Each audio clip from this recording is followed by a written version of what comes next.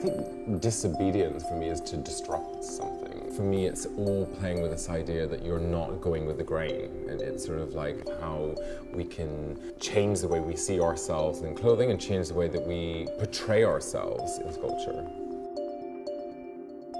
One thing Jonathan decided from the very start was that he didn't just want it to be a conversation between art and fashion, but also to bring in design, furniture, craft, and really just kind of open up these distinctions which often keep these things separate, to see what happens when they're sort of brought together in the same room.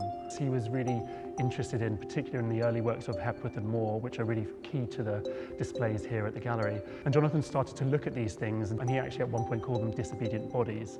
The fact that these things are figurative, but they're slipping into abstract, they're sort of barely readable, but somehow they always retain their form. And from that, he took that as a starting point to think about how artists and fashion designers have really reinterpreted and reimagined the human figure over the course of the 20th and 21st centuries. And one of the rooms that we have has jumpers that are made that have been drawn from his collection and then exaggerated, so they hang from the ceiling. And the idea really is that people can play with those, they can tie them up, they can get inside them. The knit is really big, so you'll be able to see through them. And I think that again is another kind of thing of just being able to be in the gallery and behave in quite a different way to the way that you generally do.